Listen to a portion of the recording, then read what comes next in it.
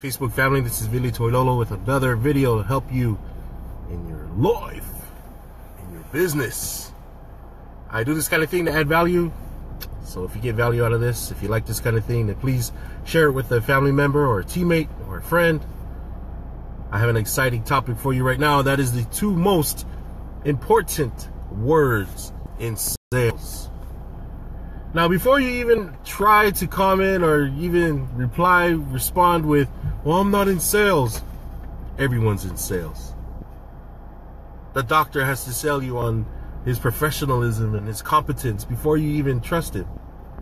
In a relationship, you have to try to gain the trust or you have to sell yourself basically in a way or present yourself that the person may be attracted to you.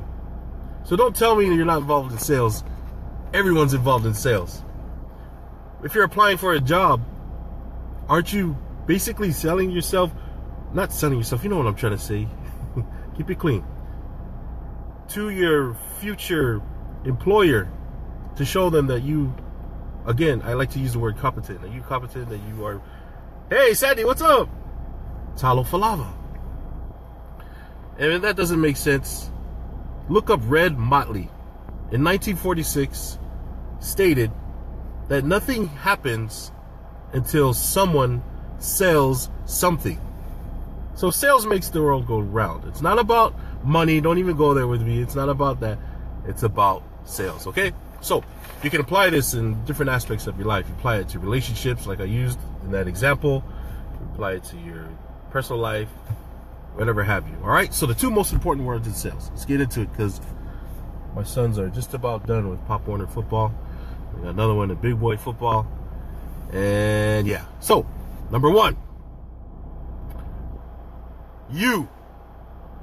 The customer buys you first. The first sale that's ever made is the salesperson. So who you were in your life before you became, hey, good to see you. I like that. I like that. I like how you pronounce it. Who you were in your life before you entered this business, this sales position, this network marketing, home-based business, brick-and-mortar business, will greatly impact your results as a salesperson. So again, you apply this anywhere. If you figure, oh, I'm not in sales, think of your relationships at work, at home, anywhere. Think of how you show up. Who you were before you entered this space will greatly impact your results. If you were a jerk, if you treat service people like waitresses and waiters bad, it's going to come back to you. So it all begins with you. Number one, the word is you. It's all about you. Again, the people buy you. It could be any product, but they buy you. If they trust you, they like you, if you're genuine, if you're authentic. By the way, little plug for authenticity. I really like these live videos. Why? Because it seems like with all these, I got this black and white filter here, right? Hey, what's up, PE? Man, somebody else commented. Come on in. Too fast, I missed it. I'll read that comment later, PE. But I like these live videos. Why?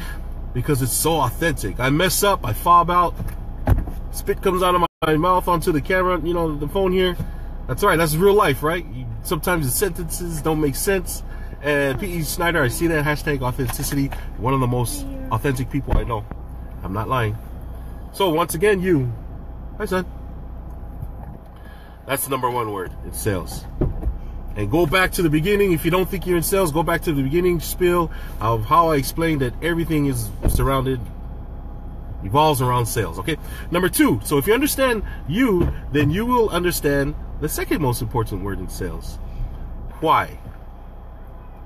Why leads to the thing that makes sales, that you can't make sales without, and that is answers. I'll explain a little bit more. And once again, if I failed to mention this, I got to give credit to where credit's due. Hi, son. Hi. Put your hands in and say hi. Hi. Jeffrey Gitomer. Look him up. That's right. Praise God. That's right. Amen to that. He's a mentor of mine. He's written all kinds of books. He's an amazing, helpful person. But let me go back to what I was saying. So, why you? In other words, why are you doing this? What's in it for you? Again, the second word is why. First word in sales is you. And my son's making some goofy faces. And so, why are you involved in this profession? Hey, Sandy. Sean Hall's in the house. Right on. So, what do you have to gain out of this? If it is solely, he's like having fun over here. If it is solely for money, then you need to get out of sales. That is not the reason why you should be in sales. For money? Come on, really? But if it's for some greater purpose, if it's to help people, provide answers, learn your best or do your best, or even add value, which I like to do. So much right now. First of all, thank you, PE. Then you are in the right place. So if it's for money, once again, then get out of sales. Get out of sales. If it's for a greater purpose, helping people, adding value, learning more, progressing, improving. Boys, you got any questions? Wait, can you smile real fast? You had teeth before practice. I'm just kidding. They didn't knock the teeth out of you. I'm just kidding. So, also another part of why, and then we'll close it up, is why them? How do they benefit from whatever you're selling? What's in it for them? Little plug on a side note, this is from someone else. People really don't care about your product or your service. They only care what's in it for them. So take that approach when you're presenting. Please do not go into long spills about how your drink or your product has come from the highest mountains or the lowest valleys and how they preserve it in gold plates. Nobody cares about that. They only care how it's going to benefit them. Take that approach, you'll have better results in your sales. Another part of why, you can say why ask, or even why ask why. Say hi, Auntie. Hi, Auntie. All the aunties watching right now, and uncles. So why ask why? Basically, you are trying to master the power of asking questions. Nobody cares about your pedigree or your background. It's all about them. So if you're sitting across from someone that you're trying to sell, and the only reason why I know this, I've experienced it, I've closed sales, is you make it about them. How can you benefit them? If you come in there like, oh, this product's good, it has helped me in my life. Yeah, nothing's wrong with the testimonial, but it's all about them. Hi, Finn.